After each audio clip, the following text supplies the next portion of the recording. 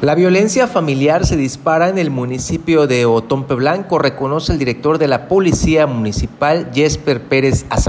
Ello por diferentes factores, entre los más comunes, el consumo de alcohol o sustancias prohibidas. Los reportes por violencia en el núcleo familiar son los que más han repuntado en Chetumal, la capital de Quintana Roo, aseveró el jefe policíaco, quien consideró que se deben de atender estos casos, pues es cuando sobrevienen lesiones a mujeres o niños a manos de los que representan a estas casas habitaciones. En cuestiones de incidencia, los números van a la baja, ¿no?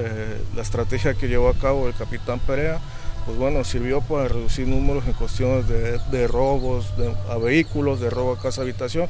Hay algunas que se van incrementando más, como es el tema en lo familiar, la violencia en lo familiar. Continuar, la verdad es que hay una colaboración bastante adecuada en los tres niveles de gobierno, ¿no? Se desarrollan operativos como Vive Seguro, operativos combinados, Secretaría Sedena, Secretaría Marina, la Secretaría de Defensa Nacional están haciendo, independientemente de sus labores de coadyuvancia a la seguridad pública, están atendiendo sus funciones, ¿no? También Guardia Nacional nos apoya demasiado, la Policía Estatal no se diga, ¿no? Lo acabamos de ver en la entrega de patrullas.